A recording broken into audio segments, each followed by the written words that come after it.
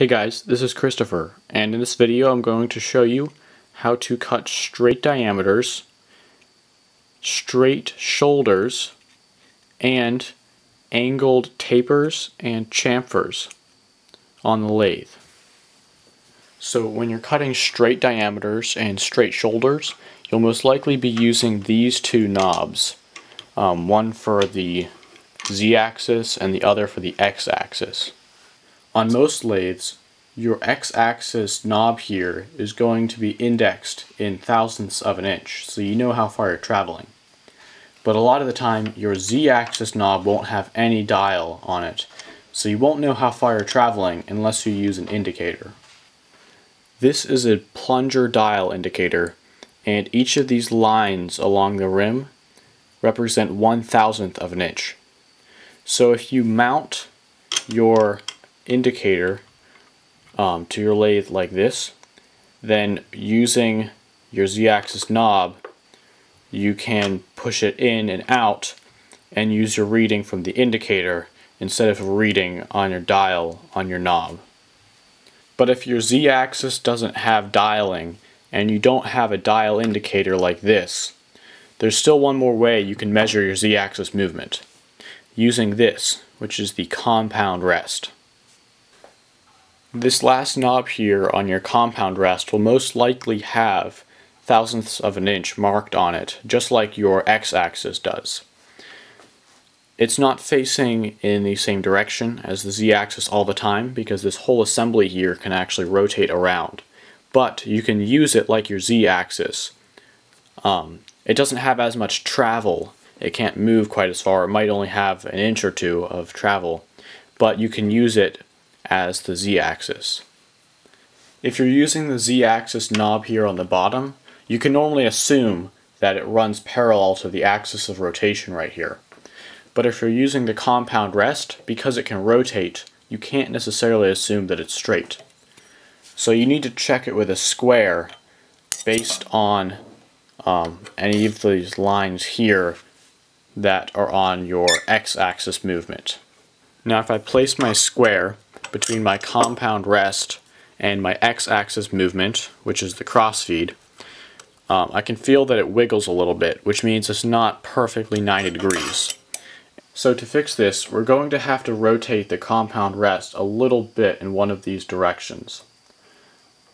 Every lathe is going to be a little bit different on how you adjust the compound rest, but on mine I have to almost completely unscrew the compound rest knob, and then right here you'll see two screws are revealed. If you loosen those, then you should be able to rotate this freely.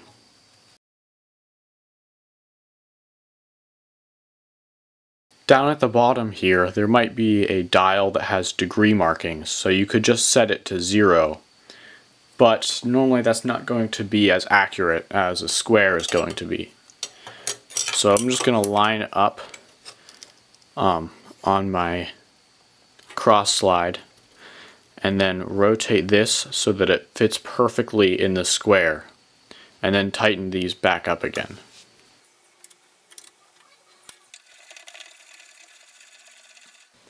Now that my compound rest is squared to my X-axis, I can use it in place of the Z-axis knob. Now with our axes in place, we can set our tool position. You're going to want to use a tool with a tip that's less than 90 degrees so that it can get into the corner with some clearance. And you're going to want it to be angled so that there's clearance on both the side of your tool and the front of your tool. Of course, before we do any other turning, we're going to want to face the end of our stock here.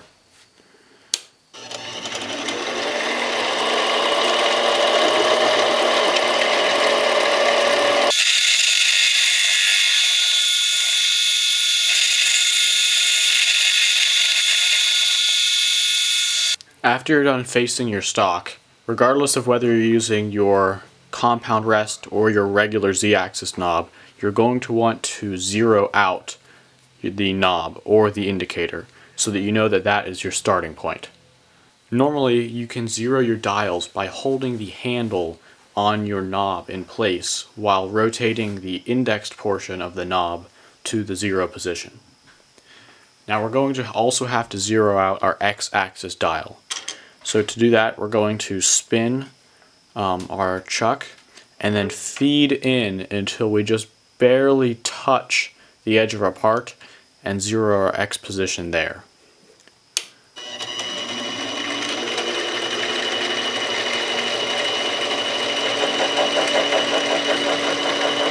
Now you can hear that it touched the edge of our part, and you can see that there's a little shiny spot where it's just starting to cut. So zero your X position there. Here I'm holding the knob in place while I turn the indexed portion straight to 0. Now I know that is our starting point, and we have our X set along with our Z set. Now, with our axes both set to 0, we're just about ready to start cutting this piece. This piece of metal is a 3/4 inch diameter piece of steel, and the cut that I'm going to be making on it will be a 1/4 inch long, and it will take the diameter from 3/4 of an inch to 11/16, which means we'll have to decrease the diameter by 1/16 of an inch. So that means your x-axis is going to decrease by 1/16 of an inch. But it will vary. Some lathes have the increments on your dial on the x-axis with respect to the diameter, and some have with respect to the radius. So you need to make sure you know what type you have. For me, it's with respect to the radius, which means if it's a 1/16 inch smaller than my original diameter, then I need to feed in a 32nd into my part so that it feeds in a 1/16 total on both sides. So at 0, instead of taking all 31 thousandths in one pass, I'm going to split it into a couple because with the tool that I'm using and this lathe, it can't handle all of that at once. So I'm going to do 10 thousandths at a time. So I'll feed 10 thousandths in and turn on my spindle and make a cut that is not quite a 1/4 of an inch deep. I'm only going to go 5 thousandths less than what I want. So I'll make it 0.245 inches in from the 0 point here on my face.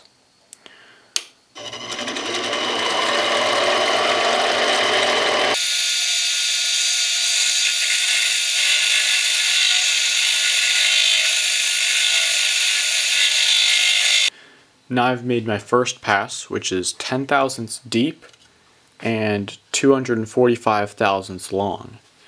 I'm going to make 2 more passes.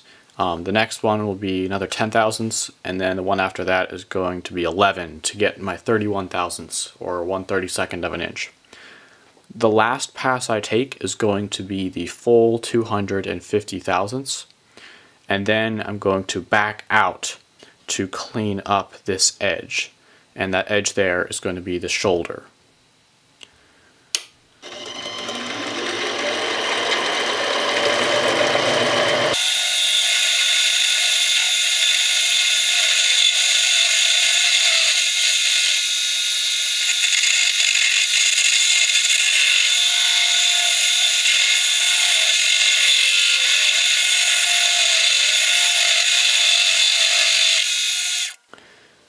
Now we have the full 32nd depth here, and the full 250 thousandth length here.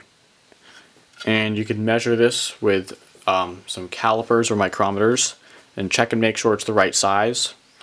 If it's not, you can cut deeper, and you're probably going to want to check it before you make your last pass, just to make sure that your last pass is the right size. But that is how you make a straight cut with a straight shoulder. It's the shoulder right here isn't very big. If you're going to do a bigger pass with a thicker depth, the shoulder is going to matter a lot more. But on this one, since it's so small, the shoulder feeding out isn't going to cut very much material off to form that shoulder. Now that we have this straight diameter and shoulder, I'm going to adjust the compound rest again so that we can cut a taper on the end of this. So with these two screws loosened up again, I'm going to use the 45-degree side on my square to put this at a 45-degree angle. Again, you could just use the indexing on the front of your compound rest, but I think this is a little more accurate. Now that we rotated our compound rest, our tool is in the wrong position. It won't cut as well this way. So if we change it so that the point is facing more squarely to the angle we're going to put on, then it will cut better. So bring this around so that it is close to the corner that we're going to be tapering. And now, using our compound rest, we can feed at an angle on here. I'm not going to measure the chamfer I'm going to put on here, but you could measure it in either direction, the Z or the X. But this is just going to be an edge break chamfer, not a precise taper. So I'm going to go ahead and cut it. But you can feed in either by putting Z in this direction or X in that direction. Either way will feed in on the taper.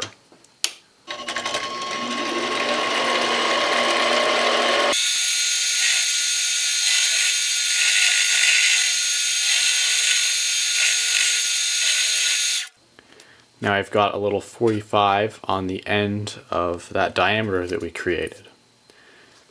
But like always, we have to make sure we file all of the burrs off. There's some on basically every edge that we've cut.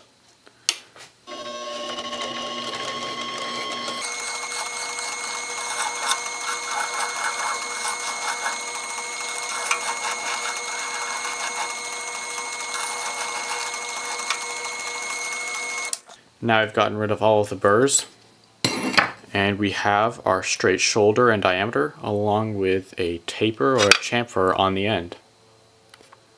So here's our finished product. The surface finish isn't that great. You can change that by changing the speed or feed that you're cutting at. But we have our step on the diameter, and we have the little chamfer or the taper on the edge.